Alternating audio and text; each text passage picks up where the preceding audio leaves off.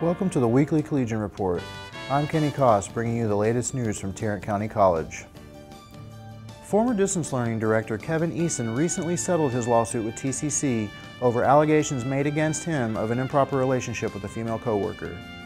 Read about the settlement agreement, including a $225,000 payment to Eason. Northeast Campus's instructional media building is open for class after more than a year of construction following a fire that destroyed the building's interior. Read about the upgrades made to the building and some of the new technology students can use.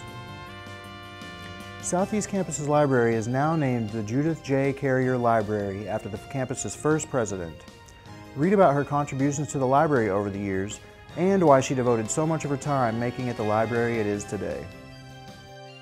You can read these and other stories by picking up print editions on newsstands every Wednesday or go to our website at collegian.tccd.edu. You can also follow us on Facebook, Twitter, Instagram, and YouTube.